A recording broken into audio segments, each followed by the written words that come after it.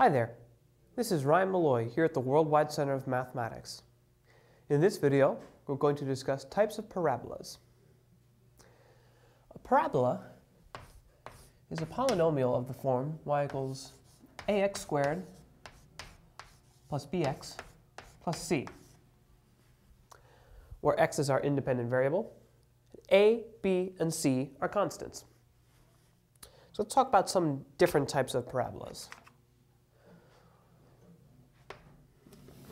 Here we have a parabola that opens upward, or is said to be concave up.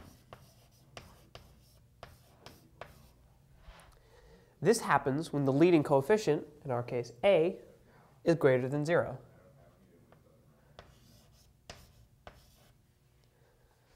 The opposite of this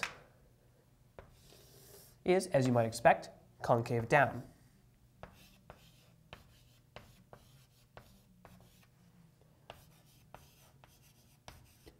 Which happens when a is less than 0.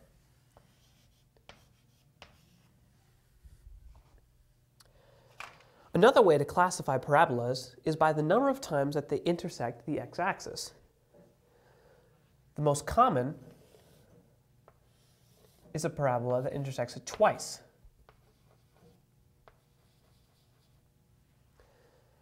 Where it's said to have 2 roots.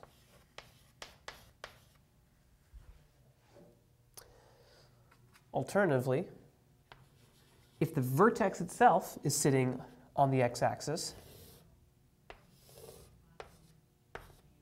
there will be 1 root.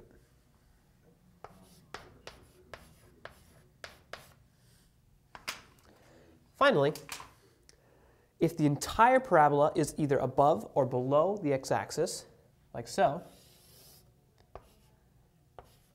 then there are 0 real roots. And this is determined by the following formula.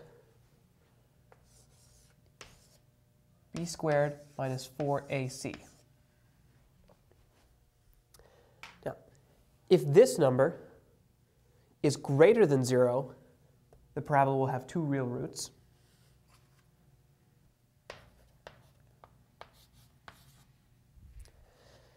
If the number is equal to 0, the parabola will have 1 root. And finally, if this is less than 0, then it won't have any real roots. So we have concavity and the number of roots that can be used to classify parabolas. My name is Ryan Malloy, and we've just discussed types of parabolas.